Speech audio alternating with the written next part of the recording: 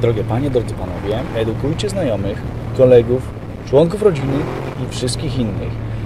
Niekoniecznie pałką teleskopową na drodze, ale już dużo wcześniej w rozmowach o tym, że lewy pas to pas do wyprzedzania. I ten pas nie służy do jazdy o tak, bo jest wolny, ale do tego, żeby wyprzedzić i zjechać na prawo. Zwrócić na swój pas. Na drodze dwukierunkowej, o jednym pasie w każdym kierunku, też wraca się na swój pas jak najszybciej, prawda? Tak samo róbmy wszędzie indziej. W mieście jest trochę inaczej, bo są zjazdy i skrzyżowania ze skrętem w lewo i wjazdy tak samo. Niemniej jednak to do zasady, nadal lewy pas służy do wyprzedzania i do jazdy szybciej. Nie ma potrzeby pakować się na niego wlec sieniem do swojego zjazdu za 5 km.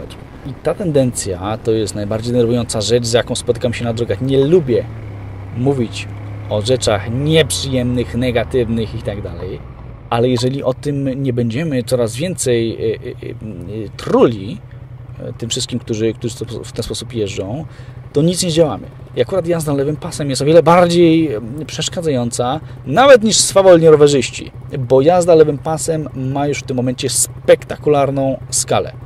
Niedawno policja próbowała zrobić z tym jakiś tam porządek na autostradach, czy tam, gdzie nie ma w ogóle zjazdów w lewo, ale obawiam się, że wyjaśnienie zasad kilkunastu, kilkudziesięciu czy kilkuset osobom przyłapanym akurat na swoim niezrozumieniu, że to niewiele zmieni. Dlatego ja o tym mówię i proszę, abyście i wy wsparli wszystkich tych, których zależy na tym, żeby śmiało jeździć po naszych drogach i żebyście wychwytowali tych, którzy zupełnie nieświadomie w ten sposób jeżdżą. O ten temat warto walczyć, bo to generuje naprawdę niesamowitą frustrację na drodze i wywołuje potwornie wiele niebezpiecznych sytuacji, bo taka lekkomyślna i lekceważąca dla innych jazda lewym pasem później sprawia także, że ci goście po prostu się pakują na lewy pas bez pardonu.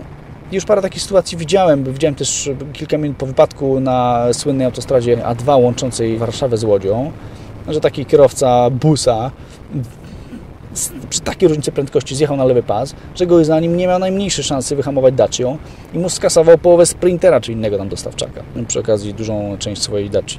Także proszę, to jest temat, o który naprawdę warto walczyć, czyli tam, gdzie wszyscy pakują lewym pasem sznurem, a za nami jest pusto, jesteśmy tym ostatnim samochodem, zjedźmy sobie na prawo, widzimy dokładnie, co jest grane, nikt nam się nie wciśnie przed nas, nikt nas jeszcze wtedy nie zablokuje. Warto pokazać tym innym, że jest chociaż jeden, który wie, jak się powinno jeździć.